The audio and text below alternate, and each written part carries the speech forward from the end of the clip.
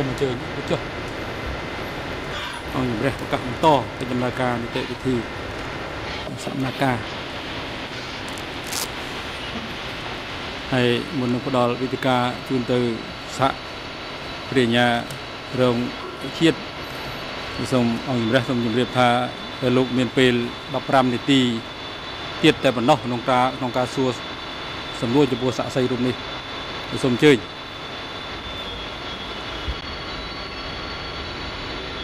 បាទអរគុណលោកប្រធានខ្ញុំសូមអនុញ្ញាតបន្តសួរទៅលោកនរិនជាបន្តទៀតបាទសូមអរគុណ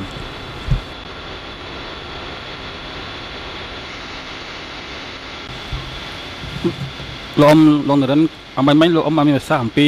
ទស្សនវិស័យយុវជនតើលោកអ៊ំអាចបញ្ជាក់បានទេថាទស្សនវិស័យយុវជននឹងមានន័យដូចម្ដេច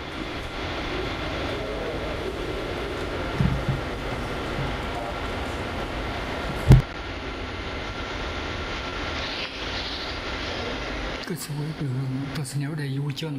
បាទទស្សនវិស័យយុវជនហ្នឹងតើមានន័យយ៉ាងដូចម្ដេច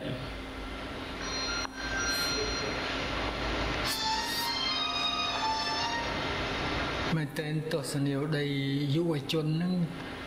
គឺសម្រាប់អប់រំយុវជន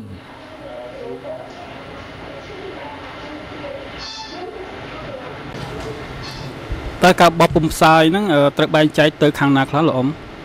ចំណាខ្លះបានទទួលទស្សនវិស័យហ្នឹង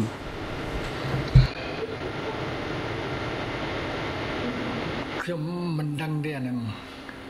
ឡាត់ពេលខ្ញុំអត់ដឹងទេគឺថាប៉ុន្តែมันអាចចែកគ្រប់គ្នាទេគឺថាចែកទៅតាមក្រសួងអីចឹងហួយយកទៅមើលចែកគ្នាទៅស្ដាប់ទៅតើទស្សនវិស័យហ្នឹងនិពន្ធដោយអ្នកណាលោកអ៊ំអ្នកណានិពន្ធក្រុមមនុស្សណាដែលនិពន្ធខ្លឹមសារនៃអត្ថបទដែលត្រូវចុះផ្សាយក្នុងទស្សនវិស័យយុវជនហ្នឹងបាទខ្ញុំមិនដឹងជាអ្នកណាអ្នកទៅសេអ្នកណាជា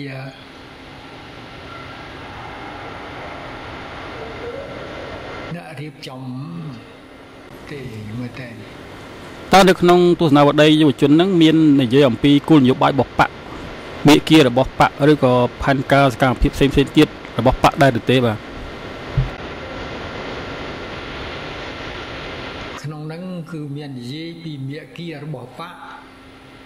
ហើយផែនការការពីប្រទេស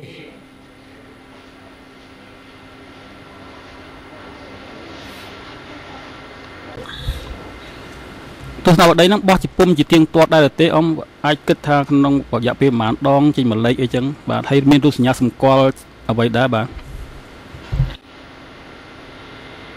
ក៏សួរថាម៉េចខ្ញុំចង់ដឹងថាតើទស្សនវិស័យហ្នឹងបានបោះពុំផ្សាយជាទៀងទាត់ដែរទេក្នុងរយៈពេលប្រហែលចេញមួយលេខហើយក្នុងទស្សនវិស័យនេះមានរូបសញ្ញាសម្គាល់ជាអ្វីមានរូបសញ្ញាសម្គាល់ទស្សនវិស័យជាអ្វីបាទមែនតើទៅខ្ញុំមិនចាំទេភ្លេចអស់ហើយ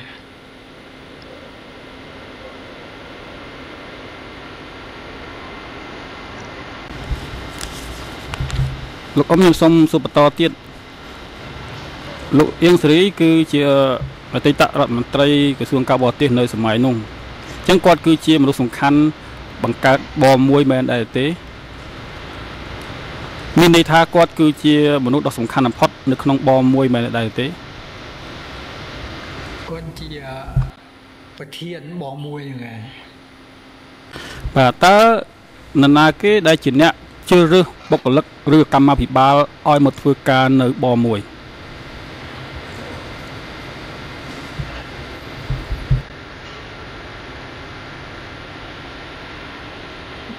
ចាស់គឺច្រើនតែទូតនៅបរទេសត្រឡប់មកវិញគឺត្រូវមកចូលបមួយហ្នឹងឯងធ្វើការនៅហ្នឹងតើគេជ្រើសយកមកធ្វើការទីនោះដោយស្ម័គ្រចិត្តឬក៏ដោយមានលក្ខណៈចាប់បង្ខំអត់មាននរណាបង្ខំទេតាមមើលទៅគឺថាគេទទួលឲ្យយកនៅក្នុងបមួយហ្នឹងមកឲ្យចូលបមួយហ្នឹងលោកអ៊ំលោកអ៊ំអាចបញ្ជាក់បានអំពីតួនាទីពិតប្រាកដរបស់លោកឈ្មោះសូហុងបានដែរទេបាទ តើលោកសូហុងនឹងមានតួនាទីជាអ្វីការសម័យកាលនោះនៅក្នុងបមួយនឹងលោកសូហុងបាទឈ្មោះសូហុងអូលោកសូហុងគាត់តួនាទីគាត់មែនទែនខ្ញុំមិនដឹងទេប៉ុន្តែខ្ញុំដឹងគឺថាគាត់ជាអគ្គលេខាធិការក្រសួងបមួយតើអគ្គលេខាធិការហ្នឹងគាត់មានតួនាទីសំខាន់ចម្បងអ្វីខ្លះតួនាទីសំខាន់របស់អគ្គលេខាធិការហ្នឹងតើសំខាន់បំផុតតួនាទីគាត់ធ្វើអីខ្លះនៅក្នុងក្រសួងហ្នឹងបាទនៅក្នុងបមួយហ្នឹងមែនទែនទៅគាត់មិនដែលនឹងមកមិនសូវមកធ្វើការអង្គុយនៅបមួយនោះផងអញ្ចឹងតើតួនាទីហ្នឹងទៅចំនួនដល់អ្នកណាវិញនៅពេលដែលគាត់អត់សូវមកអញ្ចឹង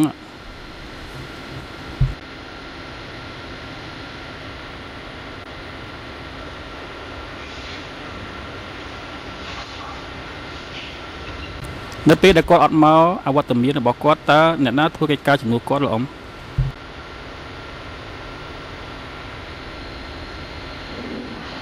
មែនទែនទៅក្នុងនឹងដល់នេះទៅក្រោយទៅគឺថាច្រើនតែប្រធាន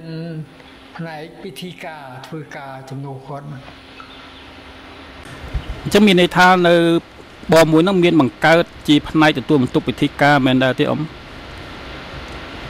ពិធីការក៏នឹងលោកនីកនឡើងម្ដងហើយលោកស្រីសូសែម្ដងនៅជាពិធីការប្រធានពិធីការបាទចុះលោកអ៊ំស្គាល់ឈ្មោះជួនប្រសិទ្ធទេសម័យនោះបាទជួនប្រសិទ្ធបាទនឹងក៏គាត់ទៅធ្វើការនៅក្រសួងការបរទេសនឹងដែរគាត់ទទួលខុសត្រូវផ្នែកអីដែរបាទលោកអ៊ំខាងសរសេរអត្ថបទជាភាសាបារាំងលោកអ៊ំតើនៅក្នុងបមួយហ្នឹងមានបង្កើតជាផ្នែកទទួលខុសត្រូវផ្នែកសន្តិសុខដែរទេមានការិយាល័យឬក៏ជាផ្នែកទទួលខុសត្រូវផ្នែកសន្តិសុខនៅក្នុងបមួយដែរទេ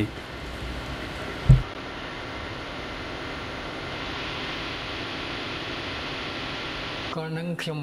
មិនដឹងច្បាស់ថាតើមានផ្នែកទទួលខុសត្រូវខាងសន្តិសុខនឹងដែរឬក៏អត់ខ្ញុំអត់ដឹងទេ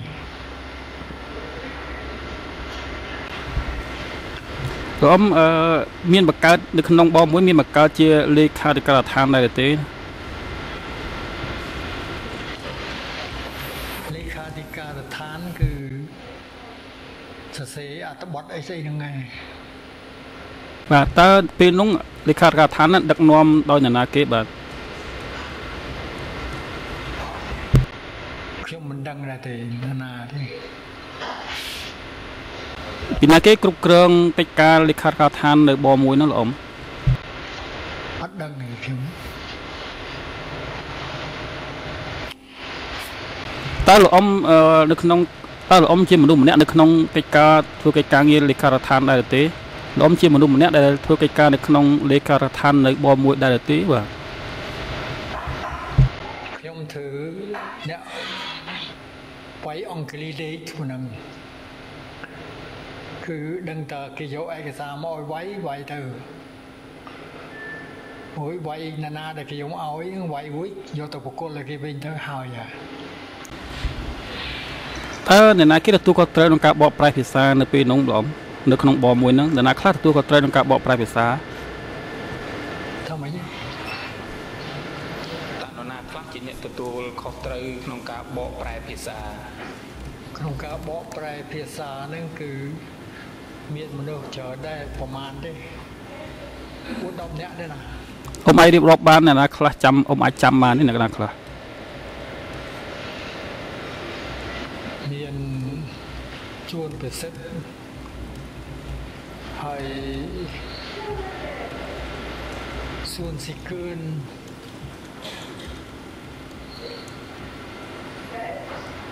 ហើយណាទៀតខ្ញុំមិនចាំទេ បាទលោកអ៊ំ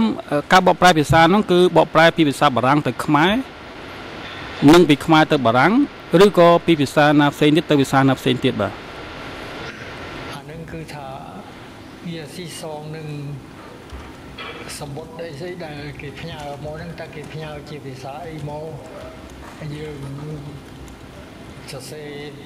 ឆ្លើយទៅគេវិញជាភាសានោះអ៊ំមានប្រសាសន៍ថាផ្ញើទៅគេវិញតើផ្ញើទៅនរណាគេផ្ញើមកក្រសួងការបរទេសនោះឬក៏មានឯកសារខ្លះពីក្រសួងផ្សេងគេយកមកឲ្យក្រសួងការបរទេសហ្នឹងធ្វើឯកសារឆ្លើយទៅគេវិញអញ្ចឹងលោកអ៊ំនៅទីបាទអរគុណលោកអ៊ំនៅទីនោះមានបង្កើតជាកន្លែងទទួលកន្លែងទទួលជាកន្លែងទទួលព័ត៌មាន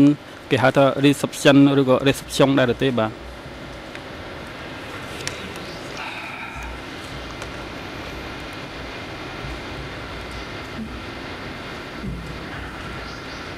ก่อนนั้นคือថាអ្នកដែលទទួលប្រទេសនោះមានសម្រាប់ឲ្យអ្នកដែលទទួលប្រទេសហ្នឹងឯងដែលយើងតាក់ទងជាមួយនឹងគេនោះតែខ្មែរយើងតាក់ទងមកថាចិនគឺមានមកផ្នែកដែលតាក់ទងជាមួយនឹងចិនខាងលេខាធិការដ្ឋានហ្នឹងក៏មានអ្នកបកប្រែចិនមាននេះចឹងទៅ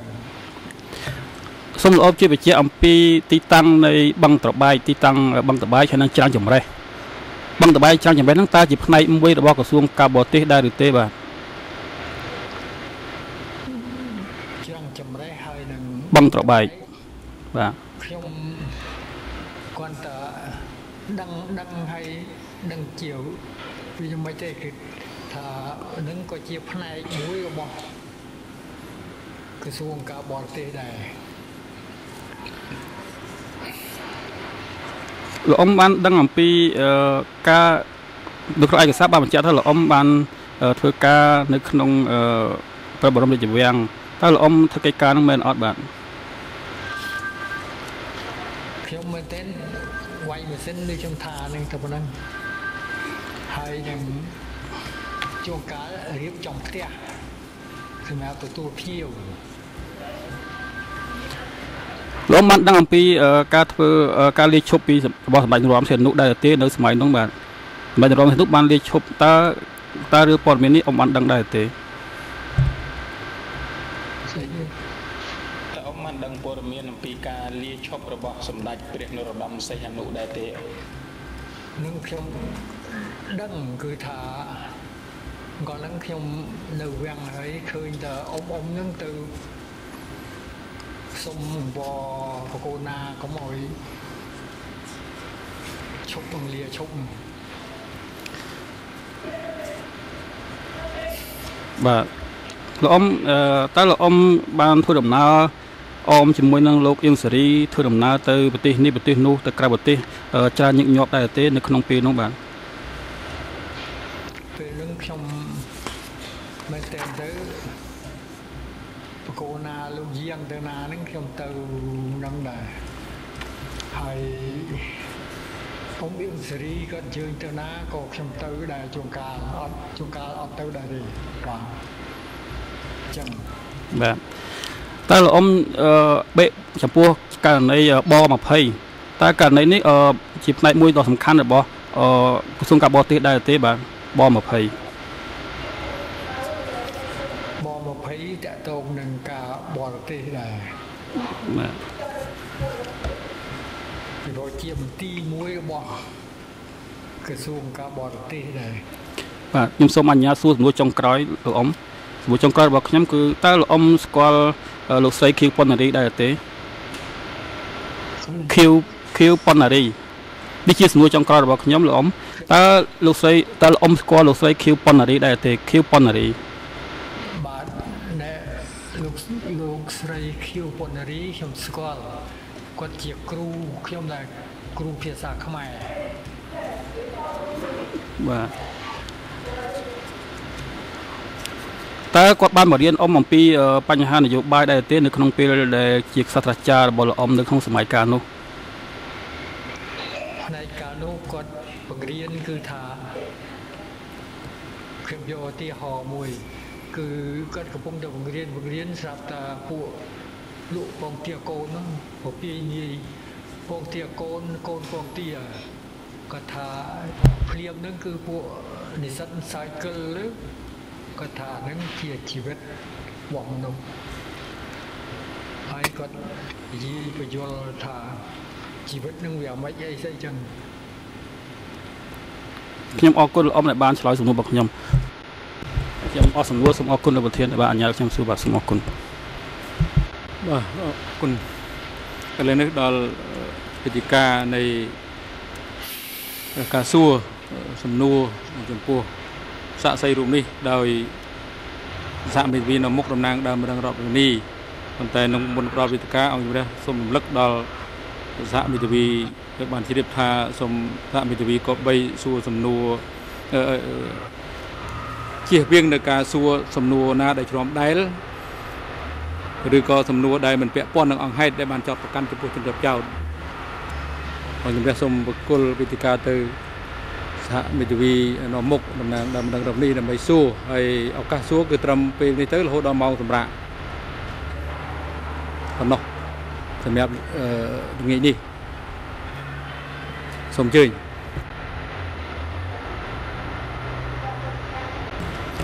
សូមគោរពលោកប្រធានលោកស្រីចៅក្រមអស់លោកស្រីដែលមានវត្តមានទីនេះមេធាវីនៅមុខសូមប្រគល់សិទ្ធិនៅក្នុងការសួរសំណួរទៅលើសាក្សីនេះជូនទៅលោកមេធាវីសំសុគង្គនិងលោកស្រីមេធាវីនូឈិនសាការ៉ាទីសូមលោកប្រធានអនុញ្ញាតហើយខ្ញុំនេះអនុញ្ញាតតាមសំណើសូមនេះសូមអញ្ជើញមេធាវីតំណាងដើមរដ្ឋវិនីដែលបានទទួលសិទ្ធិ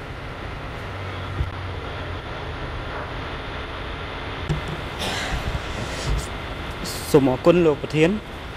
ដោយសារតែការធ្វើសេចក្តីកម្មនេះយើងធ្វើតាមរយៈសោតទោះខ្ញុំសូមការអនុញ្ញាតពីលោកប្រធានសូមធ្វើការសួរទៅលើសាក្សីដោយធ្វើការទៅអង្គុយសួរដោយដែលលោកសហប្រញ្ញាគាត់ធ្វើសូមការអនុញ្ញាតពីលោកប្រធានបើអង្គជំនះអនុញ្ញាតតាមការថ្នាក់សូមអញ្ជើញ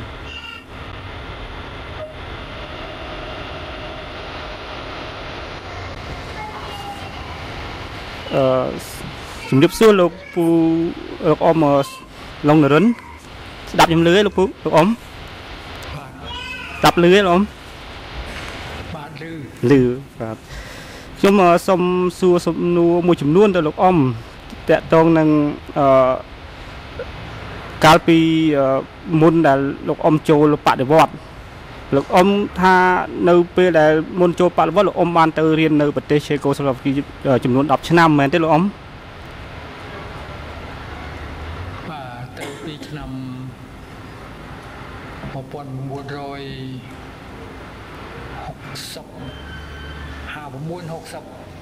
ឆ្នាំសិក្សាបាទ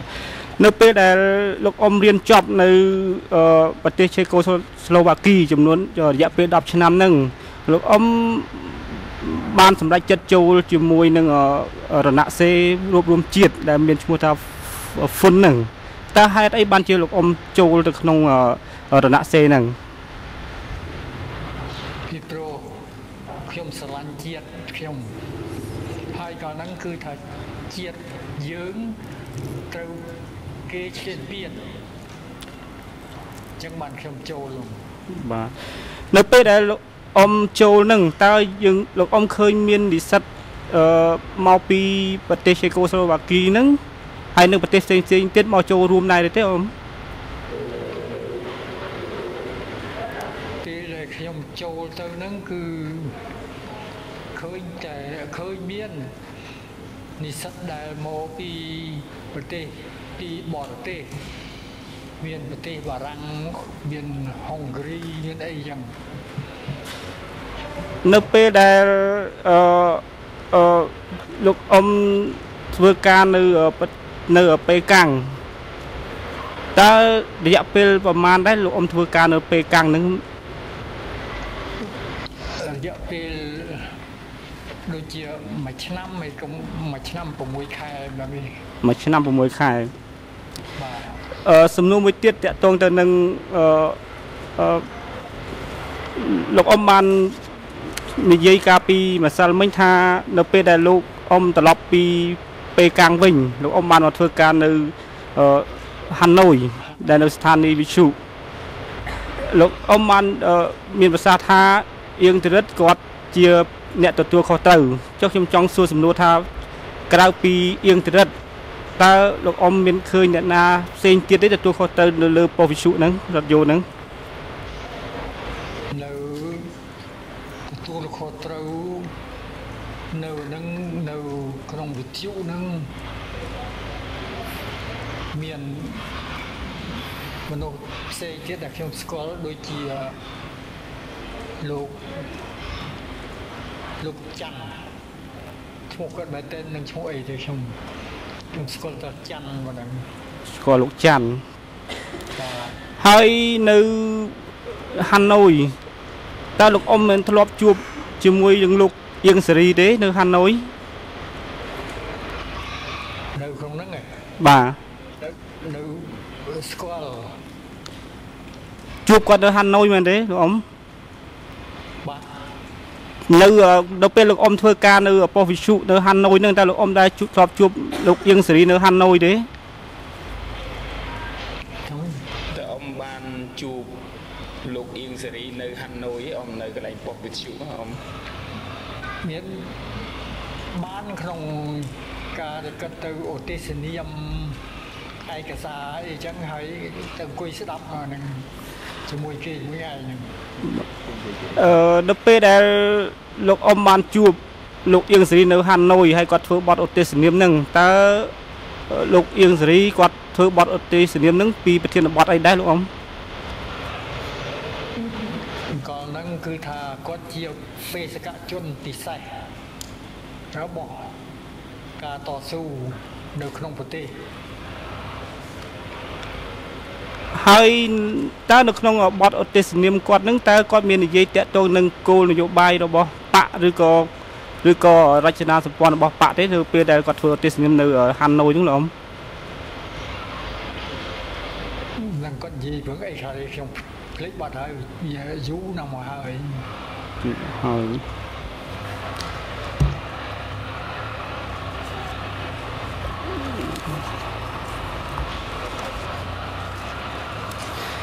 លោកអ៊ំអាចបញ្ជាក់បន្ថែមទៀតតទៅនឹងប៉ុស្តិ៍វិទ្យុនៅហាណូយហ្នឹងប៉ុស្តិ៍រថយន្តនៅហាណូយហ្នឹងខ្ញុំចង់ដឹងថាតើនៅពេលដែលគេផ្សព្វផ្សាយទាំងក្នុងស្រុកទាំងក្រៅស្រុកហ្នឹងតើគេមានធ្លាប់ផ្សាយតទៅនឹងគោលនយោបាយរបស់បកកុម្មុយនីសទេឬមួយក៏គេផ្សាយព័ត៌មានជាទូទៅលោកអ៊ំផ្សាយព័ត៌មានពីក្នុងប្រទេសទៅក៏មានដែរប៉ុន្តែអង្គហ្នឹងគឺសាមគ្គីជាតិបីនៅអេដូចិនដើម្បីវាយចក្រពត្តិអាមេរិកនោះវាលុបជាងបាទឥឡូវខ្ញុំត្រឡប់មកដល់ពេលដែលលោកអ៊ំត្រឡប់មកចូលស្រុកខ្មែរស្រុកប្រទេសយើងវិញលោកអ៊ំបានឆ្លើយពីម្សិលមិញថានៅពេលដែលលោកអ៊ំចេញពីហាណូយមកលោកអ៊ំឆ្លងកាត់ស្ទឹងត្រង់ហើយនឹងកំពង់ចាមហើយពេលនោះលោកអ៊ំធ្លាប់ធ្វើការនៅប20បាទអញ្ចឹងខ្ញុំសូមបញ្ជាក់បន្តិចថាលោកអ៊ំនៅធ្វើការនៅប20ហ្នឹងលោកអ៊ំមានតួនាទីជាធ្វើអ្វីដែរនៅប20ហ្នឹងនៅប20គឺបង្កើនផលបង្កើនហ្នឹងតើលោកអ៊ំបង្កើនផលដោយខ្លួនឯងឬមួយអ្នកណាគេប្រាប់ឲ្យអ៊ំឲ្យធ្វើគេអ្នកប្រាប់ឲ្យអ៊ំឲ្យធ្វើបង្កើនផលឬមួយក៏លោកអ៊ំទៅដល់ធ្វើបង្កើនផលដោយខ្លួនឯងអានឹងអត់ទេមានកម្មវិបាលម្នាក់ទទួលប20ហ្នឹងហ ហើយខ្ញុំជាអ្នកចូលមករស់នៅក្នុងបង20យើងដូច្នោះបង20នឹងមានភារកិច្ចបង្កើតផលដាំពោតដំឡូងនៅពេលដែលគេប្រាប់លោកអ៊ំឲ្យលោកអ៊ំបង្កើនផលនឹងតើគេមានប្រាប់ពីគោលបំណងថាគេបង្កើនផលនឹងដើម្បីយកធ្វើអីទេអានឹងគឺគេមានអប់រំនឹងឲ្យយកទៅធ្វើអីទៅពេលដែលយើងប្រមូលផលបានមែនតើនឹងគឺសម្រាប់ខ្លួនឯងហ្នឹងគឺសម្រាប់បង20ហ្នឹងសម្រាប់បង20តែម្ដងពេលខ្លះក៏ផ្ដល់ទៅឲ្យមន្ទីរមជ្ឈមដីដែរបាទនៅក្នុងបង20លោកអ៊ំមានអាចសម្គាល់បានទេថាមានបុគ្គលិកបានអ្នកធ្វើការនៅក្នុងបង20ហ្នឹងខ្ញុំមិនដឹងច្បាស់នឹងប្រមាណអ្នកដែរក្នុងបង20ប៉ុន្តែកម្មវិបាលដឹកនាំមិនច្រើនទេនៅក្នុងបង20តើលោកអ៊ំឃើញមានការិយាល័យផ្សេងទៀតនៅក្នុងបង20ហ្នឹងទេលោកអ៊ំ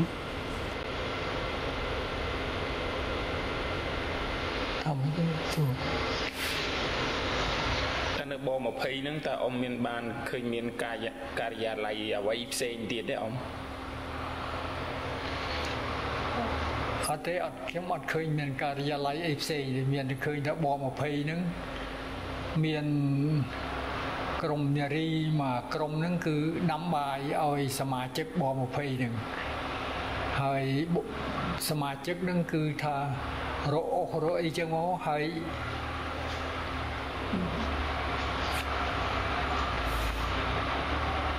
ឲ្យគេដាំបាយទៅនៅក្នុងបង20តើលោកអ៊ំមានឃើញមានអ្នកក្រៅចូលធ្វើការតំណែងជាមួយបង20ហ្នឹងទេលោកអ៊ំអ្នកពីខាងក្រៅបង20មានអ្នកដែលមកពីមូលដ្ឋាននិងជាយុវជនដែលមកពីមូលដ្ឋានមកដល់ចូលបង20ហ្នឹងមួយរយៈទៅបានគេឲ្យបញ្ជូនឲ្យទៅនៅប15ឬក៏មន្ទីរផ្សេងទៀតនៅកំឡុងពេលដែលយុវជនគាត់ចូលមកបង20មួយរយៈហ្នឹងតើពួកគាត់ទៅមកធ្វើអីនៅបង20ហ្នឹងលោកអ៊ំមកហ្នឹងគឺអីចឹងទៅធ្វើការពលកម្មនៅពេលដែលយុវជនគាត់មកនៅស្នាក់នៅបង20ហ្នឹងតើមានការបង្រៀនឬក៏មានការប្រជុំអីទេនៅក្នុងបង20ហ្នឹងលោកអ៊ំក្នុងបង20ហ្នឹងមានតែប្រជុំទេអត់មានការបង្រៀនអីទេតើតើនឹងការប្រជុំតើគេប្រជុំនឹងជាញឹកញាប់ទេឬមួយក៏គេប្រជុំយូរម្ដងលោកអ៊ំប្រជុំនឹងបើប្រជុំការងារអានឹងវាញឹកញាប់ដែរគឺថារាល់ថ្ងៃអញ្ចឹងទៅហើយគេឲ្យធ្វើទីទានស្វ័យទីទានខ្លួនឯងទៅខ្វះខាតយ៉ាងម៉េចខ្លះឬពិនិត្យខ្លួនឯងត្រួតពិនិត្យមែនតើត្រួតពិនិត្យខ្លួនឯងហ្នឹងតាក់ទងនៅក្នុង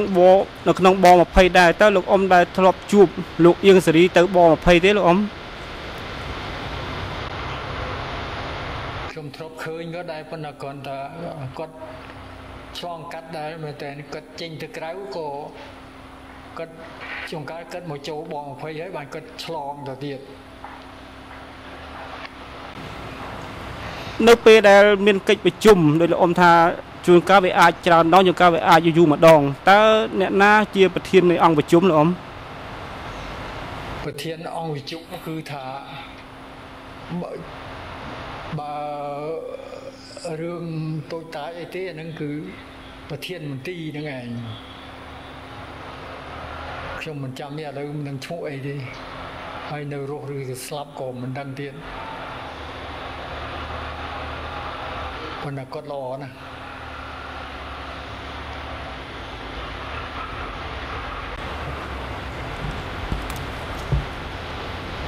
នៅក្នុងប20លោកអ៊ំដឹងថាមានកិច្ចប្រជុំសម្ងាត់ខ្លះទេនៅក្នុងប20នៅពេលដែលលោកអ៊ំនៅស្នាក់នៅប20ហ្នឹង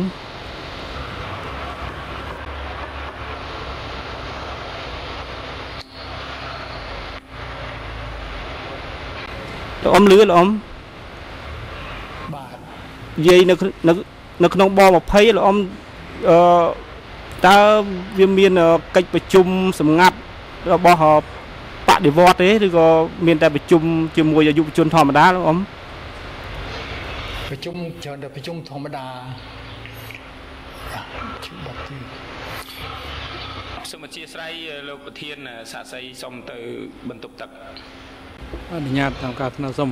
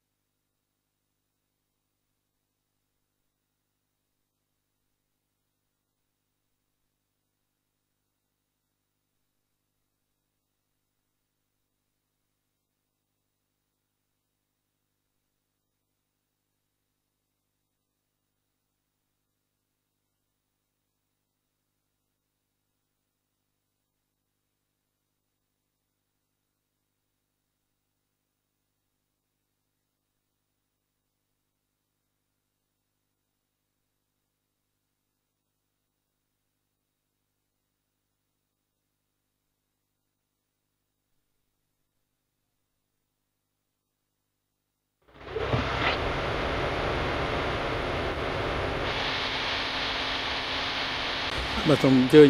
មេធាវីតំណាងដើមមេធាវីដើមរដ្ឋនេះបន្តសំណួរចំពោះសាក់សីបន្តទៀតសូមអញ្ជើញ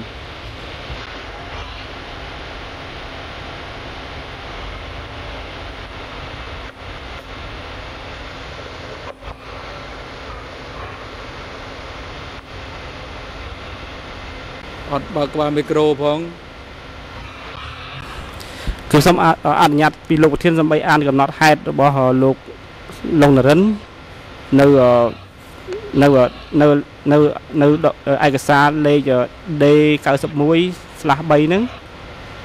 ដើម្បីចង់បញ្ជាក់គាត់បន្តិចលោកប្រធានត្រង់ទំព័រប្រហែលទៅ EON ប្រហែល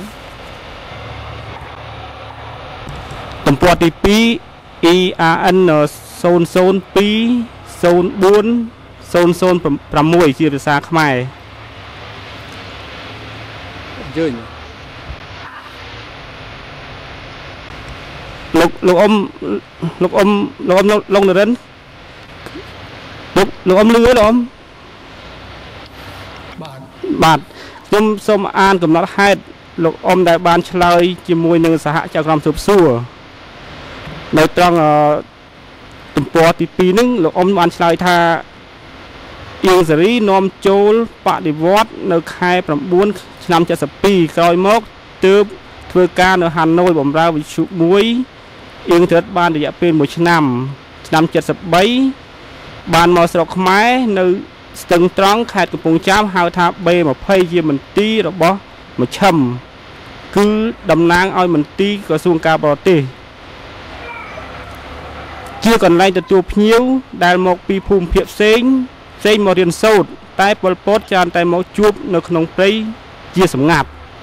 តើនៅក្នុងB ប20ហ្នឹងប៉ុលពតធ្លាប់ទៅទីនោះដែរទេលោកអ៊ំសួរថាក៏នឹងធ្លាប់ទៅណាមិញសួរថាតើនៅប20ហ្នឹងប៉ុលពតធ្លាប់ទៅទីនោះដែរទេអត់ទេមិនសូវ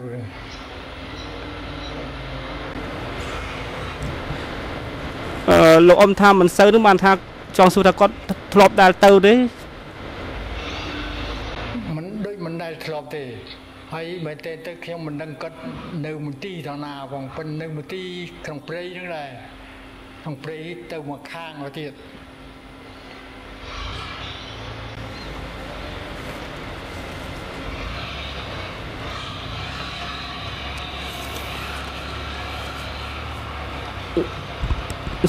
សំណុំមួយទៀតតកតងនឹងការដែលគេចាត់តាំងលោកអ៊ំ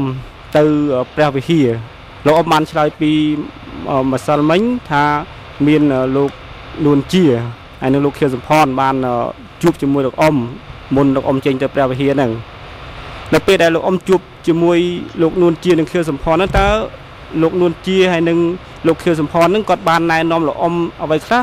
មុនលោកអ៊ំចេញទៅព្រះវិហារហ្នឹងជាមួយសមាជិក5នាក់ទៀតនោះមុនទៅហ្នឹងគឺថាគាត់គឺថាឲ្យទៅរៀនសូត្រពីប្រជាជនហើយក្តាប់សំណូមពរប្រជាជនសួរគាត់ថាឯករាជ្យទៅតើគាត់ចង់បានអីចឹង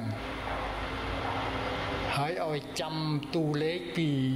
មជ្ឈិមទៅសុំមកតាមហ្នឹងបើអត់ទេគឺកុំអាលមកកុំអាលជ្រុលឆ្លាល់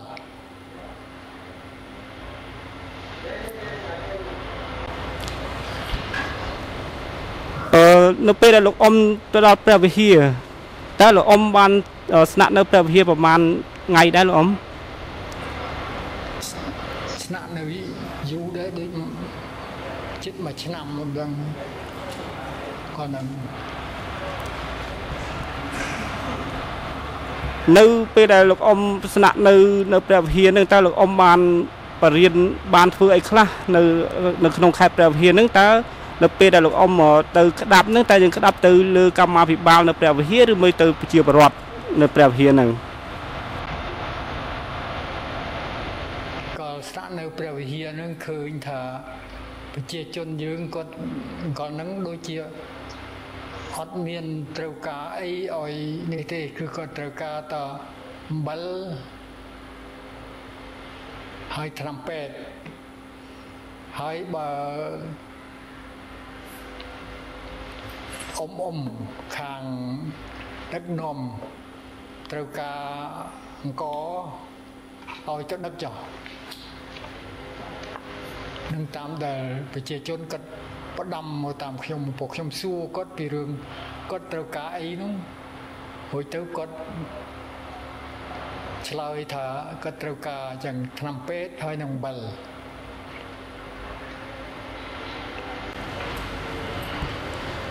នៅពេលដែលលោកអ៊ំជួបប្រជាពលរដ្ឋនៅខេត្តព្រះវិហារហ្នឹងតើលោកអ៊ំអាចប្រាប់បានទេរបៀបដែលលោកអ៊ំប្រជុំជាមួយប្រជាពលរដ្ឋហ្នឹងលោកអ៊ំរៀបចំប្រជុំរបៀបម៉េច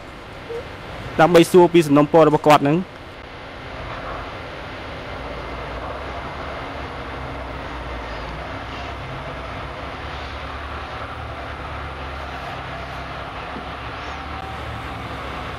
លោកអ៊ំ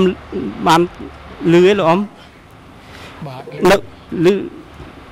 មែនតើដែលជួបនឹងប្រជាជនហ្នឹងគឺថាខ្ញុំគ្រាន់តែជំរាបកម្មាភិបាលដែលទទួលខុសត្រូវនៅព្រះវិហារហ្នឹងថាអ៊ំ ផ្ដាំផ្ញើអញ្ចឹងឲ្យខ្ញុំសួរយើងឲ្យគេរៀបចំប្រជុំប្រជាជនទៅហើយខ្ញុំប្រជុំនៅខ្ញុំជួបជាមួយនឹងប្រជាជនហ្នឹងនៅចំពោះមុខកម្មាភិបាលរបស់ព្រះវិហារហ្នឹងហើយសួរគាត់អីក៏ចឹងដែរសួរនៅចំពោះមុខជាជននឹងហើយចំពោះមុខណែកម្មាភិបាលហ្នឹងដល់បានទៅខ្ញុំយកមកវិញខ្ញុំជម្រាបមកដល់ប20វិញខ្ញុំជម្រាបទៅស្នាក់លើហើយដឹងជាឬបញ្ហាហ្នឹងវាទៅយ៉ាងម៉េចទៅវិញខ្ញុំអត់ដឹងទេតើបានផ្ញើអំបិលនឹងតាមពេទ្យទៅឲ្យគាត់អត់ទេ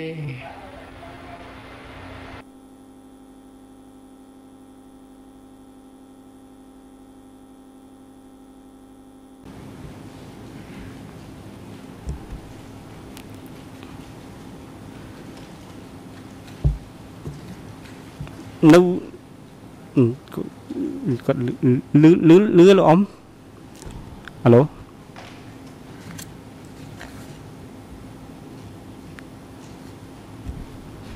ហើយចាលឺ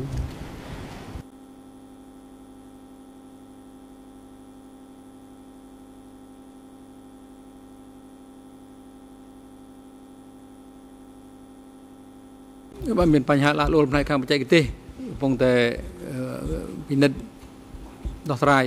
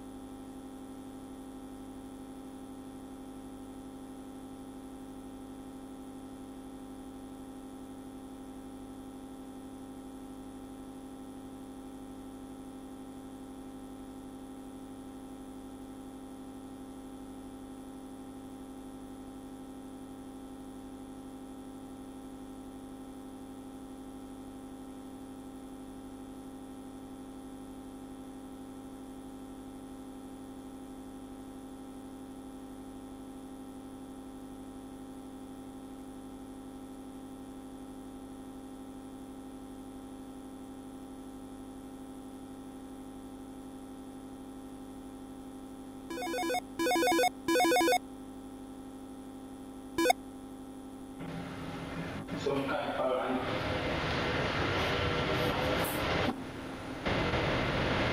But no, we got that.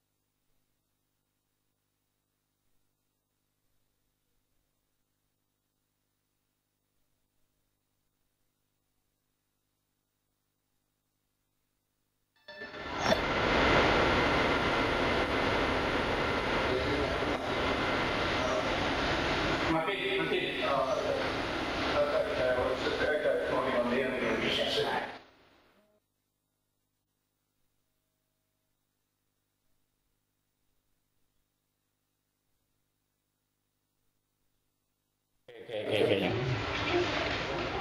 Yeah, I can see it there. Yeah, at the moment, yeah.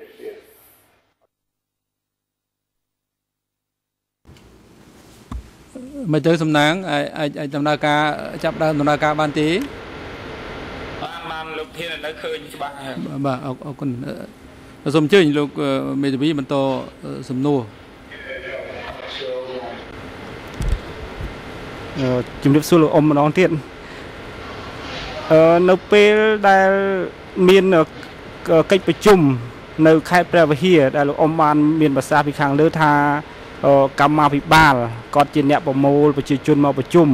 ហើយនៅពេលនោះលោកអ៊ំមានវត្តមាននៅក្នុងអង្គប្រជុំដែរនោះតើលោកអ៊ំមានបានឮទេថាកម្មាភិបាលហ្នឹងគេនិយាយអ្វីខ្លះជាមួយប្រជាពលរដ្ឋនៅខេត្តព្រះវិហារហ្នឹងលោកអ៊ំ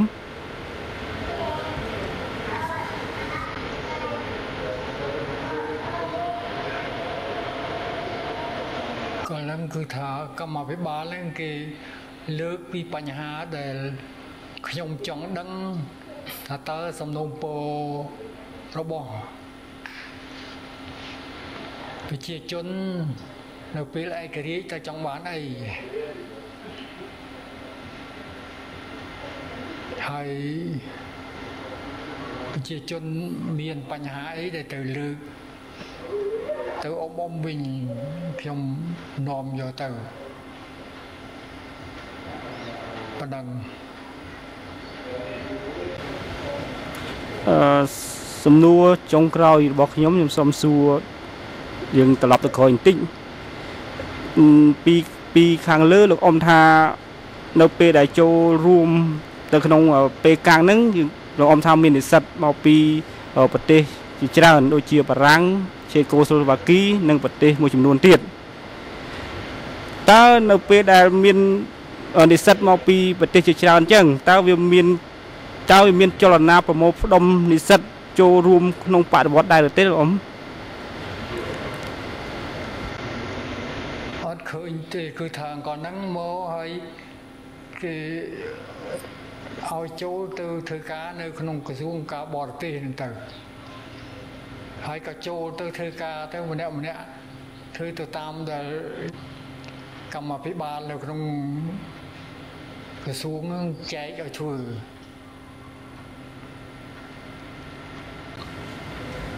មុនដែលនិស្សិតគាត់សម្រេចចិត្តចូលរួមនៅក្នុងចលនាបដិវត្តក៏ដូចជានិស្សិតគាត់សម្រេចចិត្តមកពេលកាំងហ្នឹងតើវាមានចលនាអំពាវនាវឲ្យចូលរួមដែរឬទេឬមិនក៏អត់ទេលោកអ៊ំមែនតើទៅគឺថានិស្សិតមកពងក៏នៅក្រៅហ្នឹងគឺថានៅបរទេសហ្នឹងនិស្សិតមានសមាគមរបស់ខ្លួនប្រធានអីគេរៀបចំជូនឡើងកប៉ាល់ហោះអីចឹងមកដោយខ្ញុំគឺខ្ញុំមកតាមប្រទេសភ្លើងមករហូតមកដល់ពេលកាំងទៅ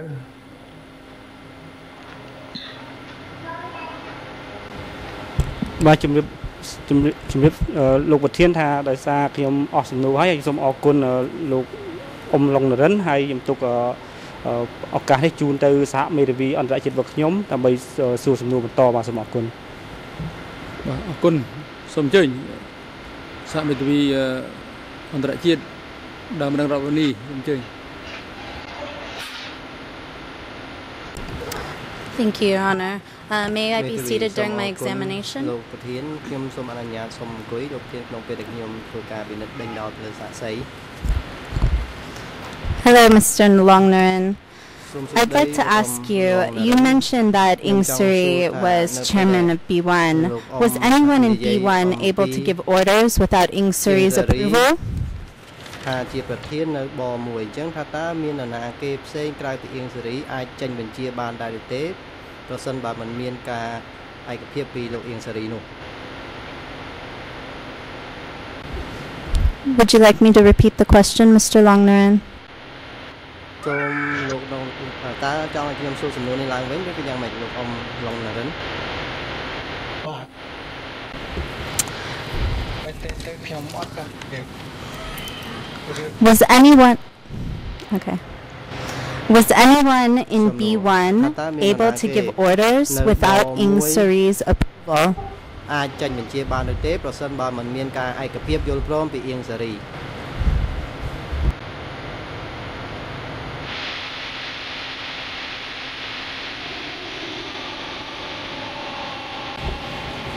Can you hear me, Mr. Long Norin? លោកអ៊ំឡុងនរិនតើស្ដាប់ខ្ញុំឮដែរឬទេ បាទឮប៉ុន្តែខ្ញុំអត់ដឹងរឿងហ្នឹងប៉ុន្តែខាងអាហ្នឹងគឺទៅថ្នាក់អ៊ំមកបាត់ដឹងរឿងហ្នឹង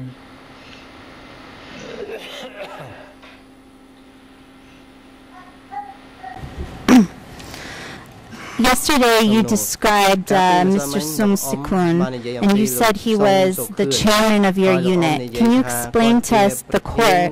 what the unit chairman at B1 is? ថាតើប្រធានក្រុមរបស់អ៊ំនៅប1ហ្នឹងគឺជាអ្វីដែរប្រធានក្រុមនោះ ប្រធានក្រុមហ្នឹងគឺលោកសួងស៊ីគឿន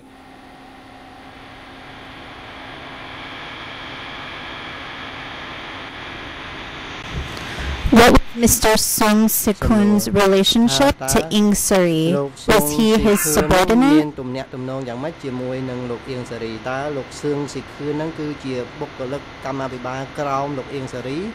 ឬក៏យ៉ាងម៉េច ប៉ុន្តែទៅគាត់ជាសមាជិកសមាគមសហភាពនិស្សិតនៅប៉ារីស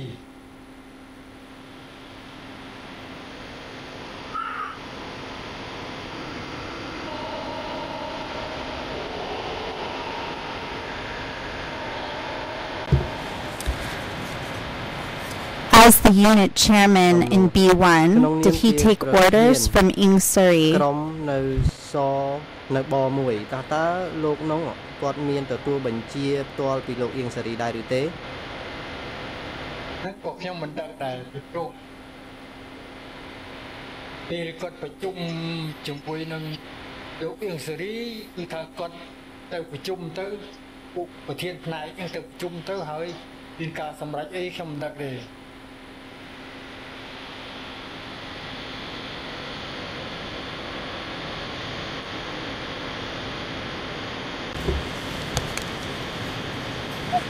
As Ing Suri was the chairman of B1, was he the supervisor of Sung Sikun? បានន័យថាលោកអៀងសេរីនេះគឺជាមេរបស់លោកសួងសុខឿនដែរតើមែនដែរឬទេ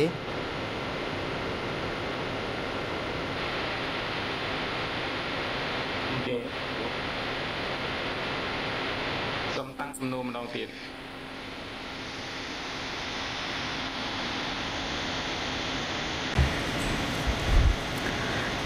Was Ing Suri the superior to Sung Sikun in B1? មេផ្ទាល់របស់សួងស៊ីខឿនដែរនៅនៅប1តើមែនដែរឬទេ តែគាត់ជាប្រធានប1ហ្នឹងគឺថាមេលើសួងស៊ីខឿនមេលើខ្ញុំមេលើទូតនៅ បរទេសអញ្ចឹង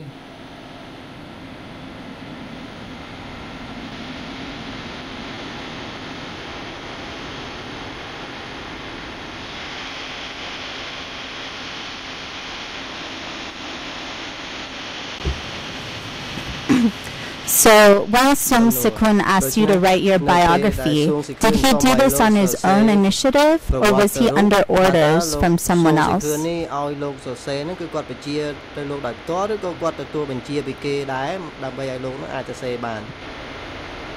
តែគាត់ទទួលបញ្ជាពីលោកអៀងសេរីឲ្យសរសេរគាត់ទ្រូហ្នឹង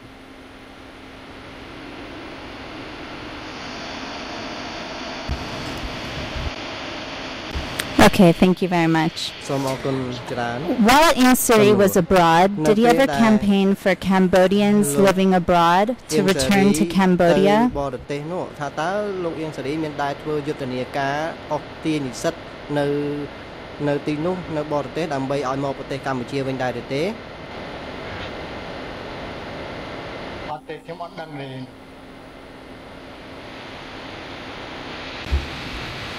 Do you recall in your statement in 2007 with the court representatives saying that Ieng Sary had instructed Cambodian intellectuals living abroad to return to Cambodia? និស្សិតនៅបរទេសនោះឲ្យត្រឡប់មកប្រទេសកម្ពុជាលោកអ៊ំបាននិយាយហ្នឹងនៅក្នុងចម្លើយផ្ដល់ជូនបុគ្គលិករបស់តុលាការនៅឆ្នាំ 2007 ចាំទេចំណុចហ្នឹង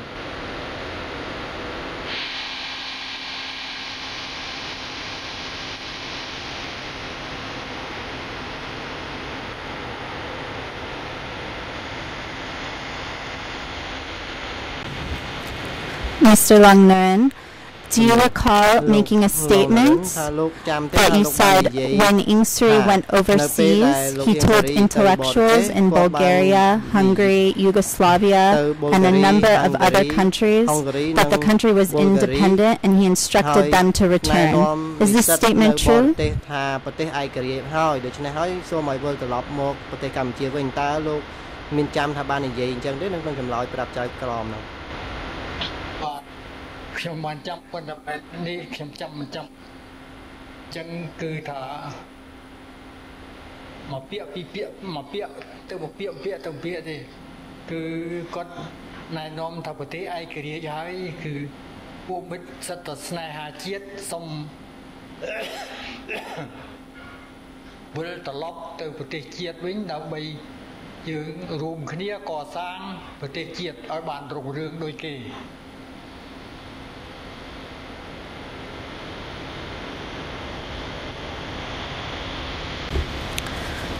Did any returnees come to B1 while you were working there? និស្សិត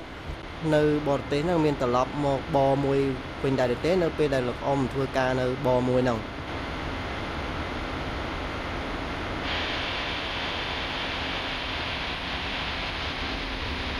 មានខ្លះក៏មកចូលបមួយ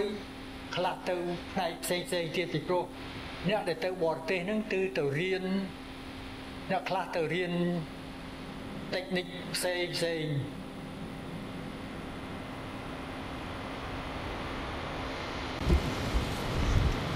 Did they come after hearing Ieng Sary campaign about returning to Cambodia? ជាវិញក្រោយពីលោកអៀងសារីធ្វើយុទ្ធនាការអស់ទាញនិស្សិតទាំងអស់នោះមកប្រទេសកម្ពុជាវិញតាមមែនដែរទេ តែទៅនិស្សិតអស់នោះក៏ទឹកតែជាអ្នកស្នេហាជាតិដល់គាត់និយាយអញ្ចឹងទៅគេក៏វិលត្រឡប់មកប្រទេសវិញមកប៉ុន្តែក៏មកឆ្លងកាត់តាមពេលកាំងអញ្ចឹងមករហូតមកជួការអ្នកខ្លះមកជួយធ្វើការនៅពេលកាំងមួយរយៈទៅហើយបានត្រឡប់មកចូលកម្ពុជា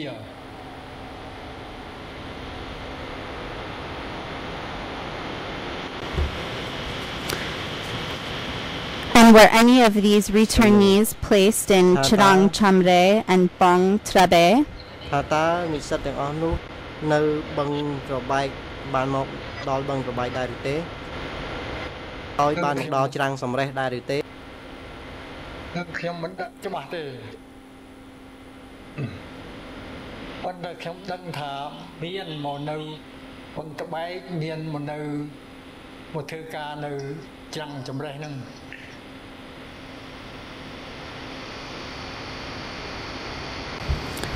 Did you attend any meetings with Ieng Sary and the returnees housed at Bang Trabe and Trang Chamre? ចូលរួមប្រជុំជាមួយនឹងលោកអៀងសារីហើយមាននិស្សិតដែលមកវិញនោះគាត់លើកឡើងថាគាត់មកពីច្រាំងសំរេះនិងបឹងត្របែកដែរឬទេ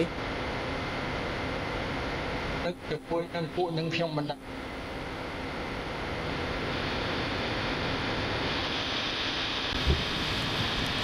Do you recall in a statement made in 2007 when you were asked, did you participate in meetings with Ieng Sary? You said, yes, I did,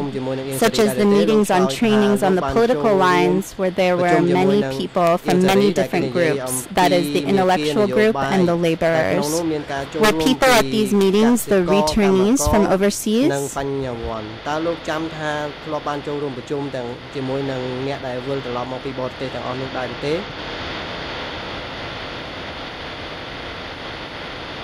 មិនចាំទេ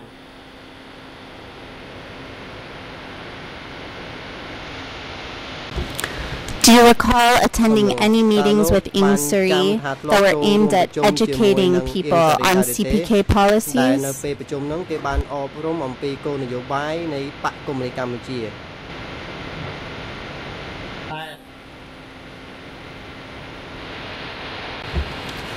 What was the content of these meetings? What were some of the things that Ing Suri would say to educate the people there?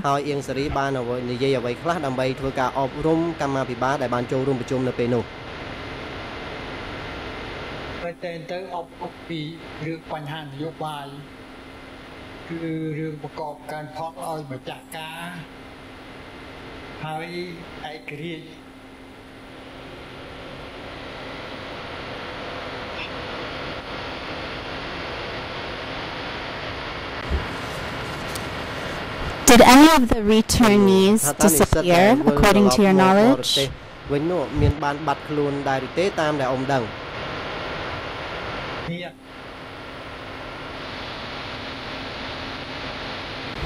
How many of them, and do you remember any of their names that disappeared?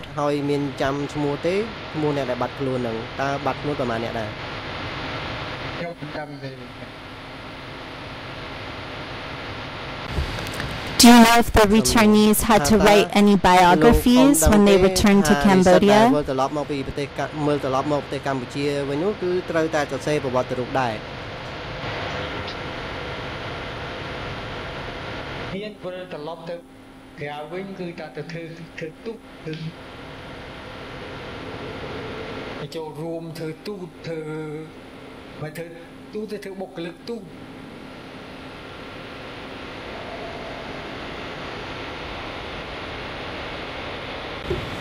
When they returned to Cambodia, were they forced to write their biographies down?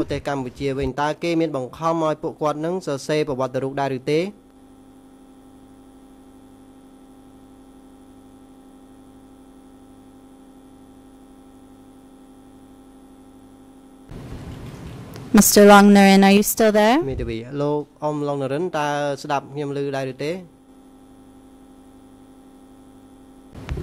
Your Honor, I think there's a technical difficulty.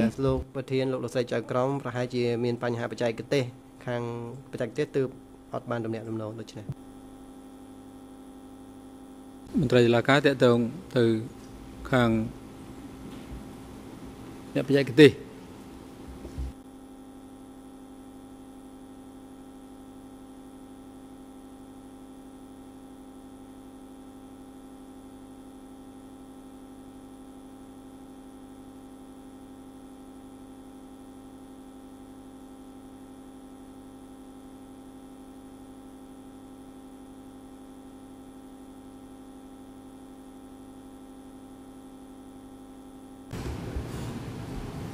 Your Honors, would it be possible to have 10 additional minutes tomorrow to ask questions due to the technical difficulties that happened today?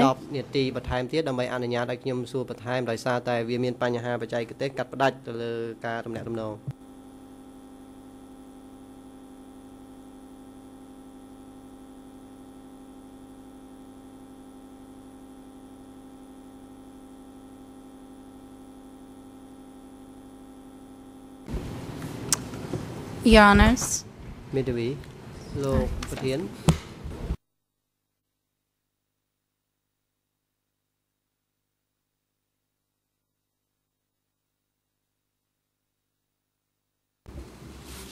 អង្គជំរះយល់ព្រមនិងអនុញ្ញាតដល់មេធាវីតំណាងដើមមនុស្សនេះអាចសួរសាក្សីរូបនេះ 10 មីនិតទៀត ប៉ុន្តែ